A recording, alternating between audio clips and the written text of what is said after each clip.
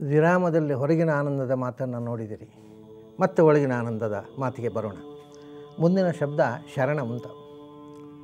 ಶರಣಂ ಅಂದರೆ ಶೆಲ್ಟರು ಅಂತ ನಾವು ಇಂಗ್ಲೀಷ್ ಹೇಳ್ತೇವಲ್ಲ, ಆಶ್ರಯ. ಯಾರೂ ಅನಾಥರಲ್ಲ, ಎಲ್ಲರಿಗೂ ದೇವರು ರಕ್ಷಕನಾಗಿದ್ದಾನೆ. ನಾವು ಅನಾಥರು,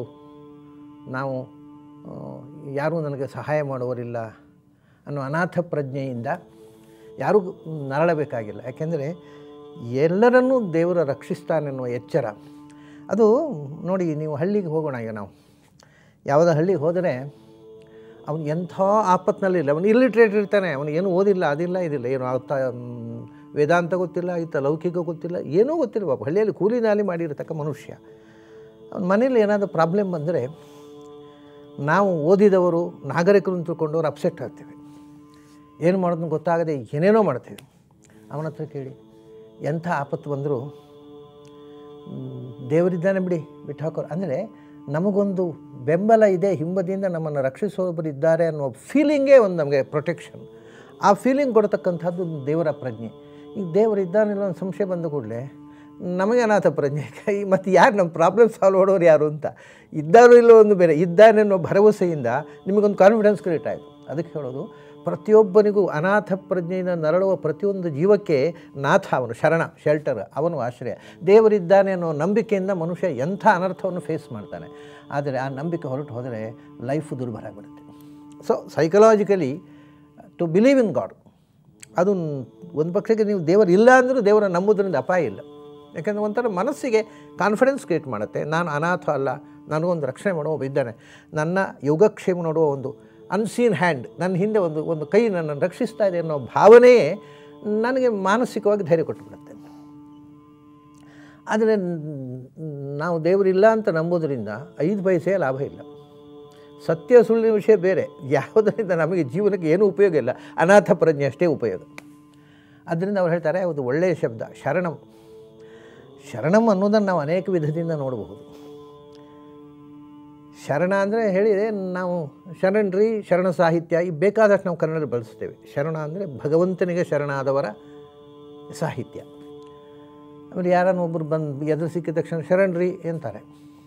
ಅಂದರೆ ನಿಮ್ಮನ್ನು ದೇವರು ರಕ್ಷಿಸಲಿ ಅಂತ ಅರ್ಥ. ಅದಕ್ಕೆ ನನಗೆ ನೀವು ಶರಣಾಗಿ ಅಂತ ಅರ್ಥ ಅಲ್ಲ, ಅಥವಾ ನಿಮಗೆ ನಾನು ಶರಣಾಗ್ತೇನೆ ಅಂತ ಅರ್ಥ ಅಲ್ಲ. ಶರಣ ಅಂದರೆ ಎಲ್ಲರಿಗೂ ದೇವರು ಶರಣ. ಶರಣ ಅಂದರೆ ಆಶ್ರಯ. ಎಲ್ಲರನ್ನೂ ದೇವರು ರಕ್ಷಿಸಲಿ, ನಿಮಗೂ ದೇವರ ರಕ್ಷೆ ಇರಲಿ, ನಮಗೂ ದೇವರ ರಕ್ಷೆ ಇರಲಿ. ಇದು ಶರಣರಿ ಅನ್ನೋ. ಏನಾಗಿದೆ ಅಂದರೆ ಇವತ್ತು ಶರಣರಿ ಅಂತಾರಲ್ಲ, ಅವರಿಗೆ ಅರ್ಥ ಕೇಳಿದ್ರೆ ಗೊತ್ತಿರೋಲ್ಲ. ಶರಣರಿ ಅಂತಾರೆ, ಎಲ್ಲರೂ ಅಂತಾರೆ, ನಾವು ಅಂತೇವೆ ಅಂತಾರೆ. ನಮ್ಮ ಅವಸ್ಥೆ ನೋಡಿ, ನಮಗೆ ಭಾಷಾ ಜ್ಞಾನವೇ ಇಲ್ಲ. ಅದು ನಿಜವಾದ ಅರ್ಥ, ದೇವರು ನಿಮ್ಮನ್ನು ರಕ್ಷಿಸ್ತಾನೆ, ನನ್ನನ್ನು ರಕ್ಷಿಸ್ತಾನೆ ಅನ್ನೋ ಆತ್ಮವಿಶ್ವಾಸವನ್ನು ಬೆಳೆಸಿಕೊಳ್ಳೋಣ. ಇದು ಶರಣು ಅನ್ನೋದರ ಅರ್ಥ. ಸರಿ, ಆಯಿತು. ಇದು ಒಂದು ಮುಖ ಆಯಿತು.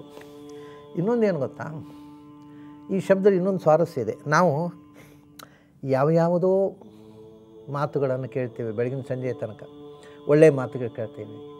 ಯಾರೋ ನಮ್ಮನ್ನು ಟೀಕೆ ಮಾಡ್ತಾರೆ, ಪರಿಹಾಸ್ಯ ಮಾಡ್ತಾರೆ, ಲಘುವಾಗಿ ತಿರಸ್ಕಾರ ಮಾಡ್ತಾರೆ, ಅಥವಾ ಯಾವುದೋ ಒಂದು ದುಃಖದ ನಮಗೆ ಇಷ್ಟವಲ್ಲದ ಸುದ್ದಿ ಕೇಳ್ತೇವೆ, ನೊಂದುಕೊಳ್ತೇವೆ. ಹಾಗಾಗಿ ನಮಗೆ ಬೆಳಗಿನ ಸಂಜೆಯ ತನಕ ಈ ಬೇಡವಾದ ಸುದ್ದಿಗಳದ್ದೇ ಒಂದು ಗೊಂದಲ. ಬೆಳಗಾತ ಎದ್ದು ಅವನು ಹೇಳೋದು ಶರಣಂ ಅಂತ.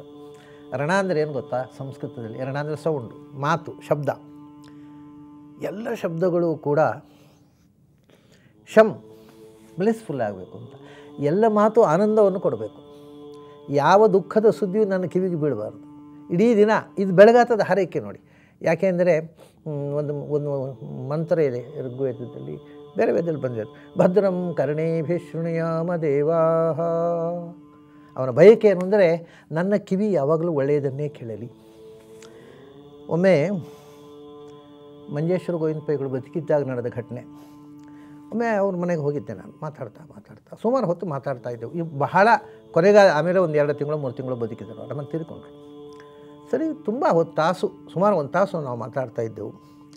ಆಮೇಲೆ ಹೊರಟೆ ನಾನು. ಅವ್ರ ಮನೆಯಿಂದ ನಾವು ರಸ್ತೆ ಬರಬೇಕಾಗಿದ್ದರೆ ಸುಮಾರು 100 yards ಇದೆ. ಅವ್ರ ಪಾಪ ಆವಾಗ 80 ದಾಟಿದ ಹಣ್ಣು ಮುದುಕ.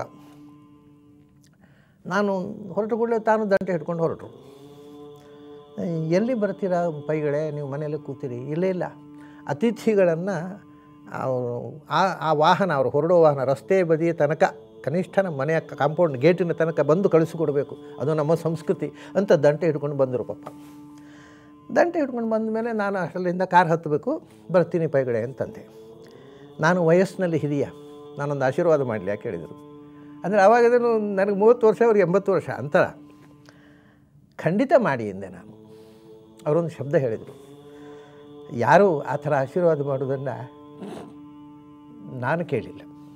ಒಂದು ಹೇಳಿದರು, ನಾನು ನನ್ನ ಜೀವನದಲ್ಲಿ ನನಗಿಂತ ಚಿಕ್ಕವರು ದುರಂತಕ್ಕೆ ಒಳಗಾಗುವುದನ್ನು ಕಂಡು ತುಂಬ ನೊಂದವ. ನಿಮ್ಮ ಜೀವನದಲ್ಲಿ ಅಂಥ ಕೆಟ್ಟ ಸುದ್ದಿ ಬಾರದೇ ಇರಲಿ. ಇದು ಶರಣ. ಎಲ್ಲ ಶಬ್ದಗಳು ಆನಂದವನ್ನು ಕೊಡಬೇಕು, ದುಃಖ ಕೊಡಬಾರದು. ಅದಕ್ಕೆ ಏನು ಮದ್ದು ಗೊತ್ತಾ? ಶರಣ. ಎಲ್ಲ ಶಬ್ದವೂ ಭಗವಂತನನ್ನು ಸ್ತೋತ್ರ ಮಾಡಲಿಕ್ಕಿರುವುದನ್ನು ತಿಳ್ಕೊಂಡಾಗ, ನೀವು ನನ್ನನ್ನು ಟೀಕೆ ಮಾಡಿದರೆ ಇದು ದೇವರ ಸ್ತುತಿ ಅಂತ ತಿಳ್ಕೊಂಡ್ಬಿಟ್ರೆ ಅಲ್ಲಿ ಆನಂದ. ಸೊ ನಾವು ಅದನ್ನು ನಮಗೆ ಅನ್ವಯ ಮಾಡಿಕೊಂಡಾಗ ನೀನು ಏನು ಹೇಳಿದೆಯೋ ಅದು ಭಗವಂತನಿಗೆ ಅರ್ಪಿತ. ಯಾಕೆಂದರೆ ಅವನು ಎಲ್ಲ ಶಬ್ದಗಳನ್ನೂ ವಾಚ್ಯನಾದ ಆನಂದಮಯ.